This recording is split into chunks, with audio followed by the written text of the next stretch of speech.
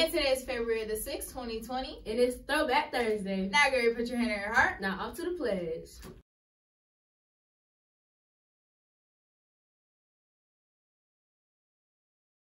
I pledge allegiance to the flag of the United States of America and to the republic for which it stands, one nation, under God, indivisible, with liberty and justice for all.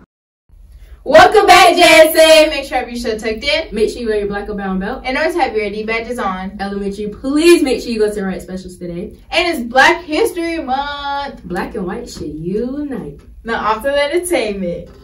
Hey JSA, we're continuing our Black History Month trivia. Yesterday's answer was Chuck Berry. Here's a late video about him. Chuck Berry was an American black man who was famous for the songs he wrote and sung. He was born on October 18, 1926, in a town where many middle-class people lived. He suffered a cardiac arrest on March 18, 2017, then later died. Chuck Berry was exposed to music the majority of his life. When he was a teen, he was arrested for armed robbery and was sent to prison for 3 years. After that, he began to start making his own music and publishing it in the 1950s.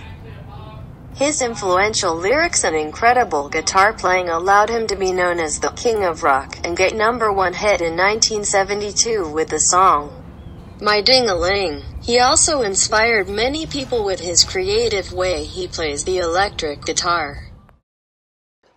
Today's Black History Month question is: this man was a Baptist minister and was arrested several times for speaking out against racism. During one of his prison stays, he wrote a letter from a Birmingham jail. Be sure to tell Mr. Sears your response, and if you are correct, you can get some Jag Bucks. Thanks for watching, JSA. Remember your 3 V's. Be respectful, Be responsible, and be engaged. JSATV signing out.